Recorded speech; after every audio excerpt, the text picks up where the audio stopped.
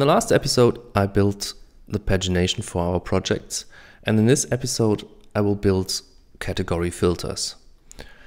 We already added categories to all our projects, and as a first step, let's just make them visible in our website.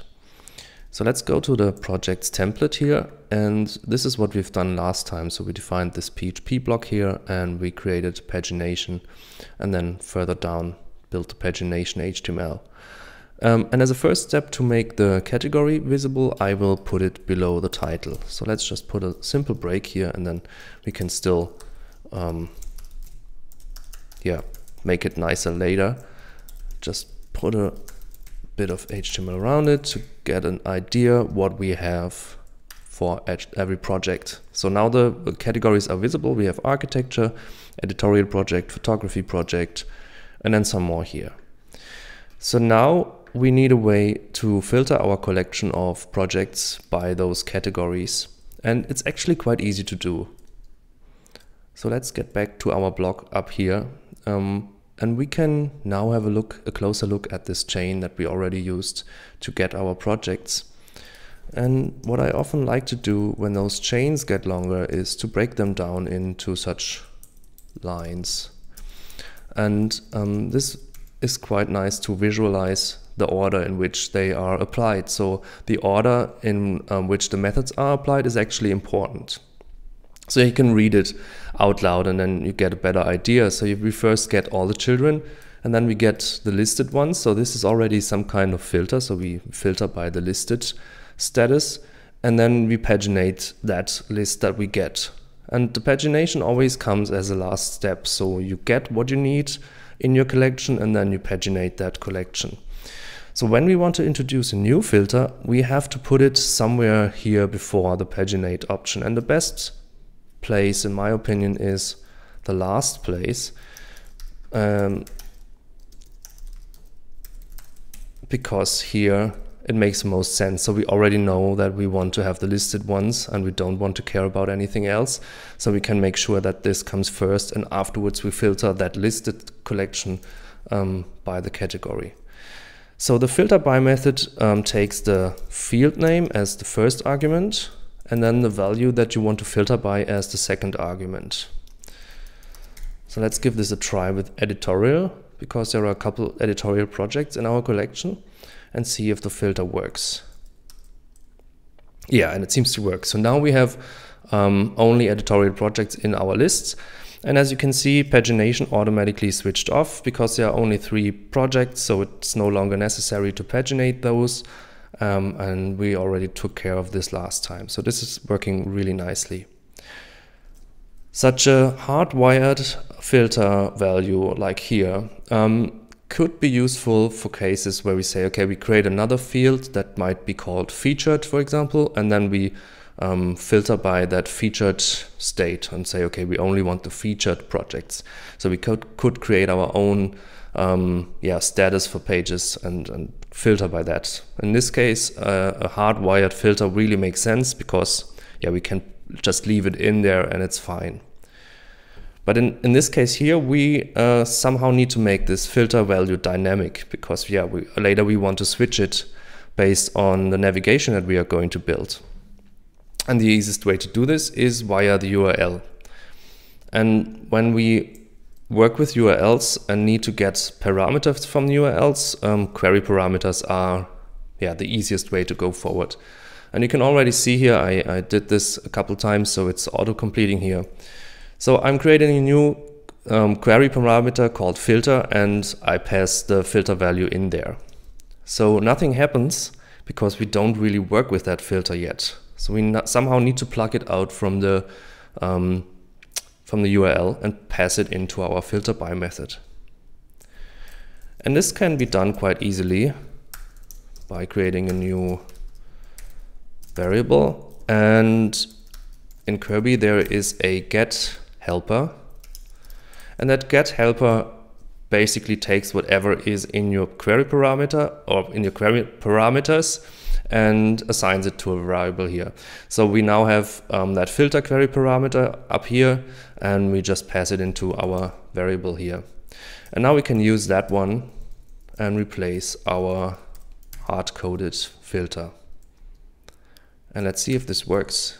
Yeah, nice. So now it's switched automatically to photography. We can switch back to editorial. But let's see what happens when we don't specify anything here. So the list is empty, because what Kirby basically does here now is it filters by a category field that should be empty. And of course, we don't have any projects that don't have a category, so no projects show up. So we need to introduce a condition here. We need to make sure that we only filter when there is a filter value available. And we could do this with an if clause, so we could break down our chain into multiple chains and then filter and create an if clause in between and ask if the filter by value is set or not, and then do this. But Kirby has another way to stay in those filter chains or in those collection chains, and it is called the when method.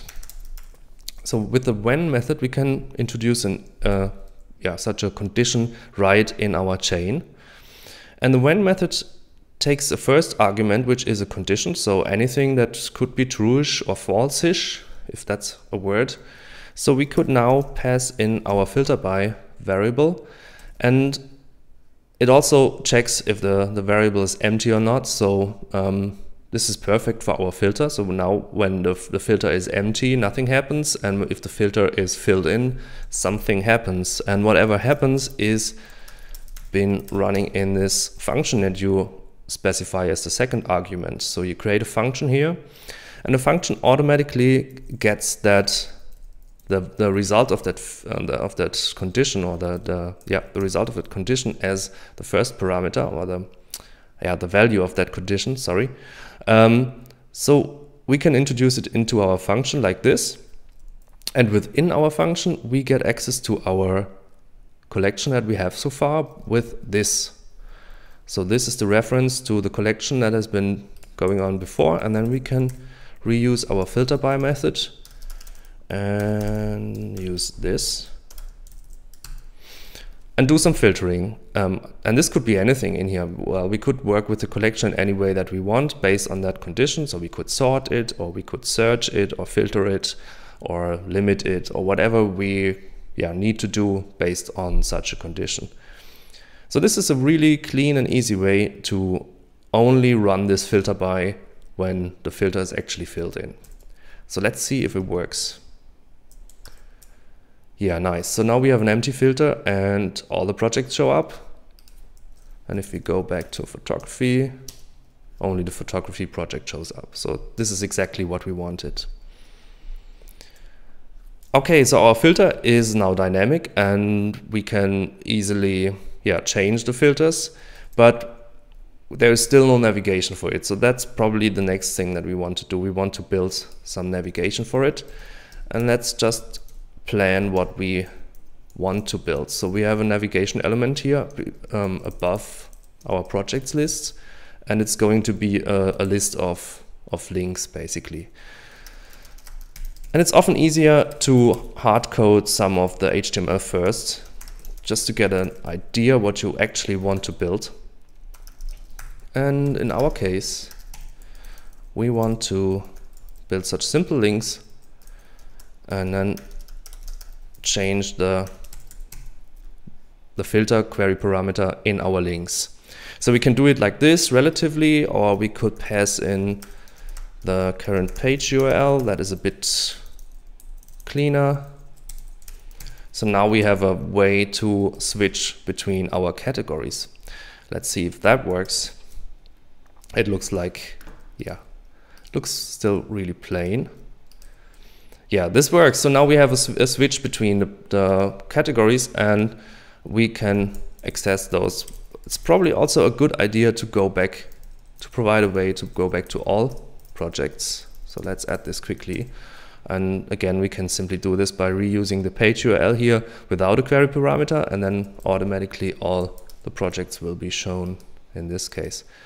So that's kind of everything you need to build this. Of course, now we can apply some styling. So let's go to our files, to the CSS for this. Oh, I already created some styles. Oh, that's handy. So let's reuse them and apply our filter here. So now they should look a bit better. Great. One more thing that we want to do is we want to make this list also dynamic. So we need a way to get a list of the categories that are available. And how can we do this? So Kirby provides a simple method to plug all the values from a single field for all the entries that we have in a collection. And it's called Pluck. So when we want to create such a list of filters, we could do something like projects, Pluck, category. So this would go through all the projects that we have and then get the category field and take that value and put it back into that list here that we get from this variable. And now we can use that instead of hard coding the filters. And then wrap this in a for each loop. And now replace the parts that could be dynamic. So one would be here and one would be here. And now we should end up with a list of filters. Let's see if this works. Okay, so we have one more that is included, architecture, because that's another filter. But as soon as we click on it, we get a weird result here. Suddenly we jump to a list of filters that has just one entry or 3 editorial entries here. That's kind of strange. Well, it's actually not that strange when you think about it, because now we switch to architecture and we filter our list of projects by architecture already, and then we end up with a list that only has architecture projects. And from that list we plug the category, and of course that is only one architecture project in this case. So as a next step we need to access all the projects first. So one thing we could do is we could go back and say, okay, let's get that from our children and our listed children. So now we have all projects. Okay, nice. So we now have more categories in here. You can see there are a few duplicates. We get to that in a second, but in general it seems to work. This is kind of repetitive, so we already did this here. So let's break this down into an unfiltered list first. Okay, let's take this one here. We move it up here, and this is also a bit better to read. So now we know, okay, this is the unfiltered one, and then we can do, and we can reuse it here as well. So we now don't repeat ourselves and we reuse the same collection twice. That looks already a lot better. So now we have the list of all the categories, but we still have to deal with the duplicates here. So we have editorial 3 times because there are 3 projects with editorial, and the other ones are no duplicates, but because there's just 1 project for each category. And we can control this in our Pluck method. So the Pluck method has 2 more arguments that we can use for this. The second argument is not really useful for our use case. We can specify a split character here, and that normally would be something like a simple comma, where you can split such a value of a field. For example, if you have a list of tags and they are separated by comma, you could split that and then get a list of all those tags, even if they are separate by comma. So that would be one thing. We don't really need it, so we can just pass null here. And the third argument in this method would be should it be unique or not. So it's not unique by default, but if we set it to true, the Pluck method will now only give us a unique list of all the filters. So now we get a unique list of filters, and we are basically done with our simple filter here. That's it for today. This is how you create such a filter for your projects. As a next step, because this gets a bit messy here, we would need to move this to a controller now. That's one of the next videos. See you there. Bye bye.